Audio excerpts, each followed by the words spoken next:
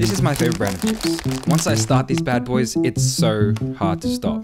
So why do we crave junk food, and will we ever stop? Chips were made to be addictive.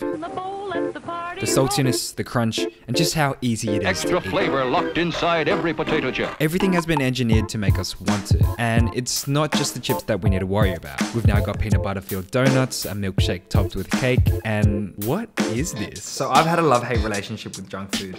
You know, I would get these cravings after the gym, after work. I started questioning, why do I always keep craving junk food? So to better understand this, I think it's best to figure out how we get these cravings in the first place. And you know what? I think it might surprise you. It turns out when we see a burger or that cream cheese bagel, our blood sugar levels drop and there's a rise in insulin. Our stomach relaxes, begins to get ready, and tells our brain to eat. We begin to anticipate the food and we start releasing a hormone called dopamine, which also gets released when we have sex, drink alcohol, and of course, eat. But that's the least of our problems. The real problems actually start when we get these cravings and just how we feel in the moment.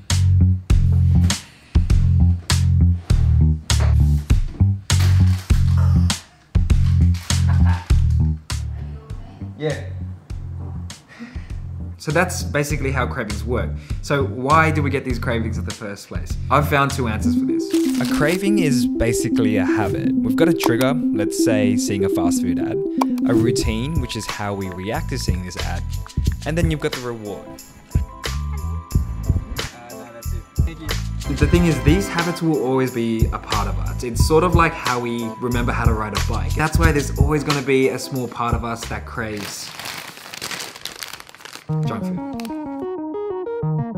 If you're like me, you have a second brain for your stomach, and there actually might be some science to that. A comment on a Medium article on the neuroscience of craving, and they mentioned something about biome. Millions of bacteria in the gut that enable digestion and cravings according to the food you eat. So I'm guessing what this means is that there's bacteria in our gut that have a mind of their own and can maybe alter what we crave or what we want to eat. That's actually pretty cool. I had to find out more, so I went to the most scholarly academic place that I could think of, Reddit. Evil vicious cycle, guts bacteria's hive, feed and develop flora.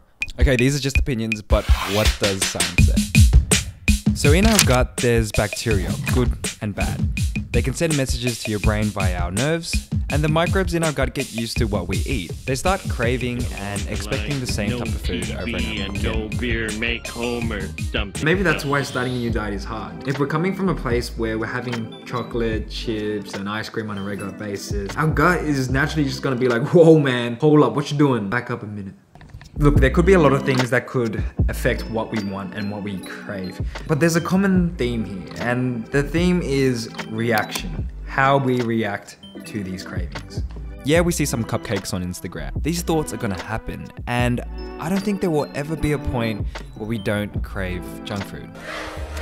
Let's start analyzing and writing down everything that could trigger our craving in the first place, because that's, I think, the first step. Probably make a video. Actually, I'll make a series on this in the future, so hit that subscribe button and that notification bell too. That like button, it really actually helps this video get spread everywhere. But what are your thoughts on cravings? What triggers yours? Let me know down below. Bye.